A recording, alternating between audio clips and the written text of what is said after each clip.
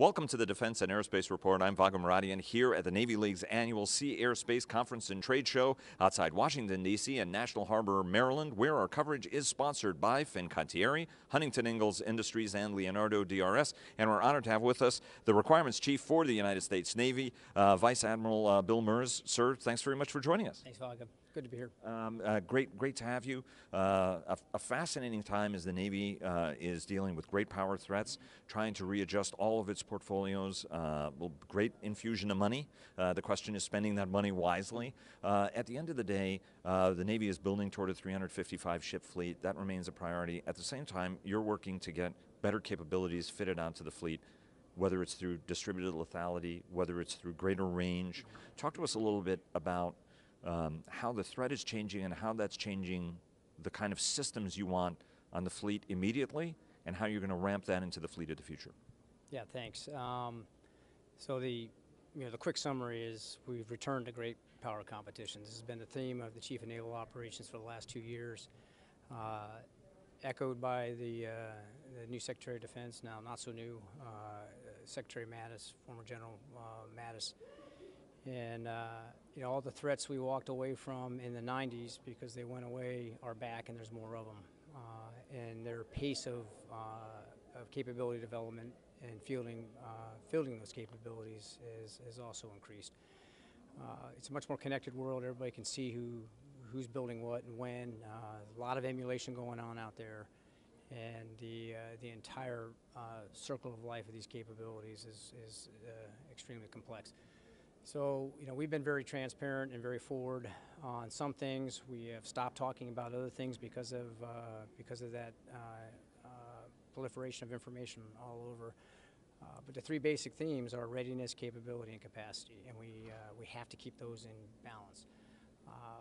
I have been questioned on what is the priority there. Well, the reality is they're all a priority, and we have shown over the last few years if you let any of those go out of balance, it typically manifests in some significant operational challenges, and we've had a few lately. We're recovering from those, and we're actually on, I think, one of the most positive vectors I've seen since I've been in the Navy. Regarding the capacity, 355 is the number, but it's important to understand it's a derived number. It's not the 355, it's all the pieces that make up that 355, and we have to have the right ships and the right numbers at the right time to achieve the lethality and the effect that 355 represents. So it's a goal. We're on track, and I would tell you our priority this year is with congressional help, which we're very appreciative of this year. As you mentioned, the influx of money, absolutely critical to get the resourcing right, to get on the trajectory to get to that larger Navy that we need. What are some of the capabilities, though, Chinese or Russian or other, that shape in your mind as you look at crafting and shaping these requirements? Because your obligation is not just for individual requirements for platforms, but also the integration of all those platforms across the force to make sure that you're getting that overall capability for the force. Talk to us a little bit about what are some of the specific things that adversaries are doing that are playing in your mind and saying, hey, look, this is where we in the entire leadership have to trim and sort of move maybe in some different directions, for example, longer range firepower. Yeah. So, specific capabilities that we're developing, we're tending to stay away from now. But the capabilities that are concerning with some of the what are emerging again as the great powers, covers the spectrum of high-speed projectiles down to unmanned vehicles. Probably equally as concerning is the proliferation of that, where these navies are operating, and the rhetoric behind those navies on what their intentions are. So, as a global Navy, as a forward presence Navy, as we call ourselves an away game Navy, we feel very comfortable operating overseas and far forward. We think we do that better than any Navy on the world. We do it, 365 days a year, 24/7, and we really believe that's a strength for us. So as they tend to migrate out, we tend to be there, and our objectives are pretty simple: to maintain freedom of navigation of the seas. So. And when the rhetoric turns towards ownership of previous waterways that are open to the international community, that's when we get concerned. Let me take you, in your current job, I think everybody's got a good recommendation for you. Hey, what you ought to be doing is this, that, or the other thing. And Congress has gotten involved in this game. Hey, consider lighter carriers, smaller carriers. Almost everybody has a recommendation on, well, trade-off on survivability in order to be able to get more hulls out there.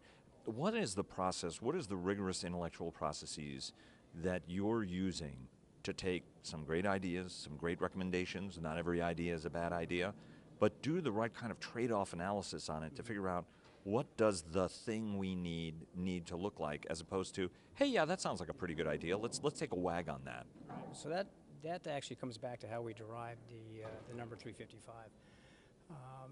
It is analytically based.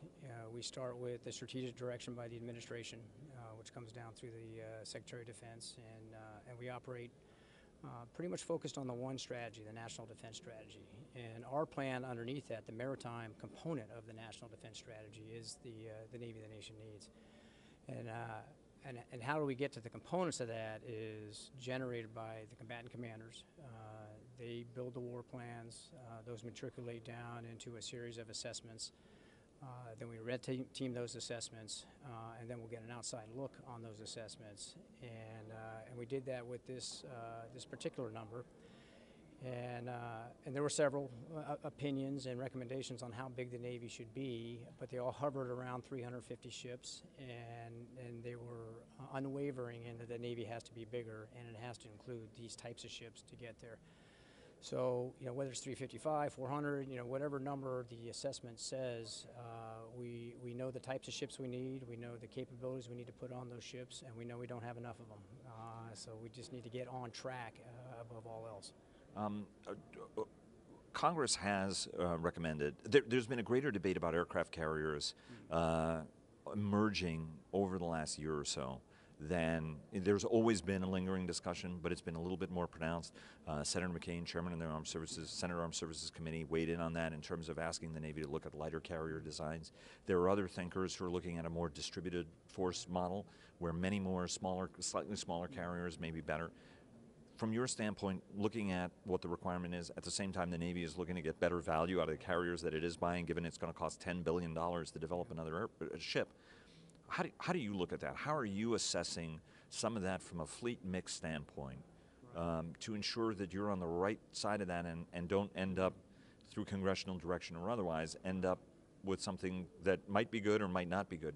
Talk to us about the process of thinking that, particularly that kind of a core question, given the carriers is the thing around which the entire Navy is organized.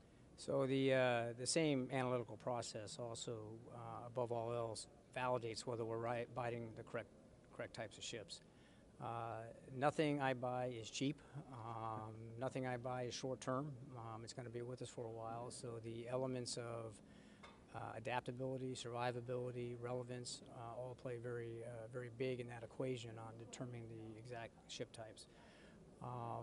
We actually embrace these questions we get. Despite what some may think, it keeps our analytics honest, and it keeps the pressure on us to revisit our analytics on a periodic basis. We look very hard at a smaller carrier option. We actually feel like we have smaller carriers. We have the LHAs. But the speed, the ability to mass the firepower we need to execute our war plans, and the survivability keeps coming back to the big deck aircraft carrier. And I think we have everybody, at least on our side of the equation, is lined up and in sync with that. And now it's just a matter of what is the most affordable way to buy these massive ships of the ocean. And we're going to talk to Tom Moore, so we're going to have an opportunity to drill deep on that. Let me ask you a two-part question, given that I think you're about to get the hook, actually, and I'm going to get across the chin if I don't hurry up. I'm not drawing on the fact that you're an accomplished submariner, but it is an undersea warfare question. We're building and have derived a requirement for a new frigate whose primary mission is going to be, it's a multi-mission ship, but ASW is anti-submarine warfare is very important to it. It's a very sort of asymmetric competition we're having with the littoral combat ships in there, as well as other competitors. Full disclosure, two of those competitors, Huntington Ingalls and Fincantieri, are sponsors of ours. If you look at it, the Russians off of the Syrian coast are using unmanned underwater vehicles. new generations of submarines being introduced by both Russians and Chinese. Big focus on the undersea realm. As you look at requirements for that space, what's the room for innovative thinking given the complexity of the undersea domain, the opportunities it presents, but the also staggering challenges it presents at a time when, when you started your career, the other guys were louder and noisier, and we always had the acoustic advantage. Whatever was at the bottom of the ocean, we were the only ones who could go there and reliably get it. Now there are folks for $250,000 can get to the bottom of the ocean. Talk to us about that dynamic and how that's shaping the integrated ASW, the undersea focus on that, which includes space, of course, and also airborne platforms. Well, you kind of hit it there on your last sentence.